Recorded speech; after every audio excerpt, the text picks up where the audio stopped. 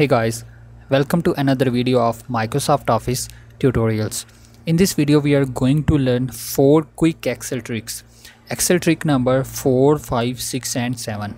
As we have been already released a tutorial on Excel quick trick number 1, 2 and 3. So I will give link of tutorial of Excel quick trick number 1, 2 and 3 in description section of this tutorial, so that if anybody has not yet watched that tutorial can directly watch from there. So let's start. In this tutorial, Excel quick trick number 4 is that how we can quickly fill all blank cells, or how we can fill all blank cells at once. You can see here we have a table in which we have sales data of different salespersons that have sold these different products. You can see in this table that we have some cells in which we don't have any data, or there are some cells that are blank. For these cells, that means these salespersons have not sold any of these products. So let's say for these cells we want to write as no sales. So how we can quickly fill all these blank cells, or how we can quickly write no sales in all of these blank cells? To do this, we will just select this whole data in which we have blank cells, and then we will go to Home tab. In Home tab we will go to Find and Select.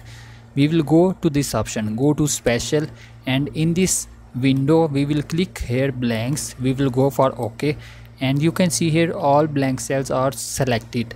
Now as we need to write no sales in all these blank cells, so we will simply write no sales, and then we will press Ctrl plus Enter, and you can see here all these blank cells are now filled by no sales. So this is Excel quick trick number 4, that how we can quickly fill all blank cells. Now Excel quick trick number 5 is that how we can quickly understand any Excel file or any Excel data.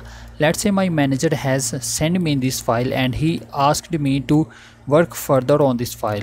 To further work on this file, first of all, the first thing that I need to do, I need to understand this file, that how this file is working and in which cells I have formulas and what formulas I have in any cell.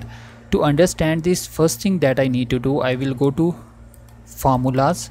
In formulas I will go to show formula. When I will click on this, you can see here in any cell in which I have formula, this is showing me that formula. You can see here in all these cells I have some formula. In all these cells I have max and VLOOKUP formula, and here I have index match, here I have max formula. So now I can see, or I can check any formula from here. To remove this, I will again click on this show formula, and now you can see all formulas are hidden. Now second thing I need to do, let's say for this cell I cannot understand that this result are from which cells.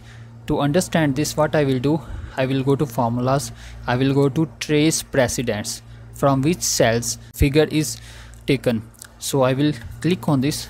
So trace precedents, this is showing me that this result has came from all these cells. You can see this whole column or all these cells have outline of blue color, so means in this formula these all cells are used. And let's say for this formula I want to check that this formula or this result is taken from which cells. I will come to this cell, I will go to trace precedents, and now you can see in this cell, or to take result or to get result of this cell, we have been used this cell and this cell. You can see here the whole table is selected, mean this whole table and this cell, these both things are used to take or to get result of this cell. So these are the two things by which you can quickly understand any Excel data. Now to remove all these arrows, we will again go here to formula tab, and then we will click on this remove arrows, and now you can see we don't have any arrow. This is the Excel quick trick number 5. Now Excel quick trick number 6 is use of camera command. First of all, we will add camera command here in quick access toolbar. Then we will see how we can use camera command and why we should use camera command. To add camera command in quick access toolbar, we will go to file. In file we will go to options. In options we will go to quick access toolbar. Then we will click here, we will select all commands, and in all these commands we will search for camera, and it should be here with C. This is camera command. We will select this, we will click on add, we will go for OK, and then we will see here we have camera command. We have been added here camera command. Now question is, what is use of camera command? Actually, camera command can take photo of any Excel data that we can take to any Excel sheet or any Excel file, and the photo that is taken by using camera command behaves same as normal data. That means any changes that we make to original data, the same changes we can see in the photo that is taken by using camera command. Now how it works, let's see. Let's say we have here a data, we have here a table in which we have sales data of year 2020. Here we have different products, and here we have units that we are expecting to sell in year 2020, and here we have total sales that we are expecting in year 2020 for these products. Then here we have unit price or sale price that we are thinking to use for each of these products. Then we have here sales price or total sales in dollars for each of these products, and then here we have summary. You can see here this total sales we have been brought from this file, this total sales we have been taken here, and then variable cost we have been taken total units from this sheet, and then we have been used per units variable cost, and this is total variable cost of each of these products that we are expecting to sell in year 2020. Then we have here fixed cost, and then this is our expected profit or loss for each of these products. Now let's say you can see here these products we have loss. So let's say we are thinking to change unit price for each of these products so that we can get profit, or at least we can get no profit no loss. So we change here, let's say we change here 4, then you can see here sales are changed. Then we come here and see this is profit or loss. So the better is we just use camera command. We use camera command, we will just select the data from which we want to take photo. We will click on camera command, then we will go to the sheet in which we want to paste the photo. We will just select the area in which we want to paste the photo, and here we go. You can see here this is the same data that we have here. Now the thing is, the magic of camera command is any changes to this original data, we can see that changes here in this photo. So means if we change here anything, we can see changes in this photo. Let's say we change here unit price 3.5, and you can see here sales have been changed, and now we have a loss of 5,000. Let's say we increase sale price to 3.6, and now you can see we have here profit 729. Let's say for this product we also want to change loss into profit. We increase sale price, let's say to 2.5, still we have loss.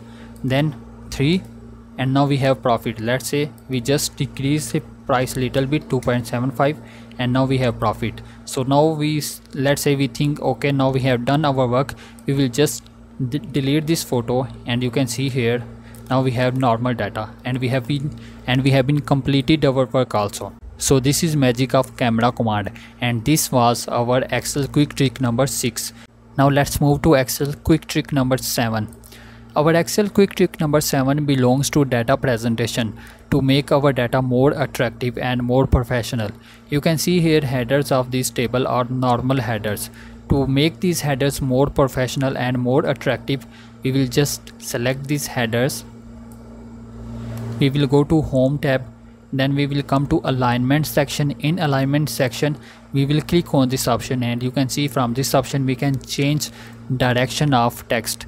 Let's say we want to change direction into diagonal. We will click on this, and you can see our text direction is diagonal, but this is not professional, right? What we will do, we will just increase size of rows a little bit so that our data is understandable. We will just select these rows, we will bring data into center, and now you can see washing powder, dishwash liquid, cooking oil, and so on. And same we can do this here.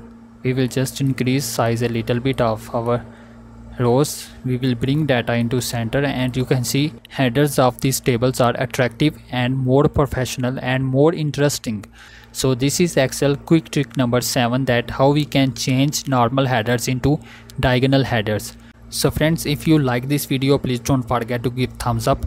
Don't forget to subscribe our channel Microsoft Office Tutorials. Also don't forget to share this knowledge with your friends. See you in next video. Thanks for watching. Bye bye.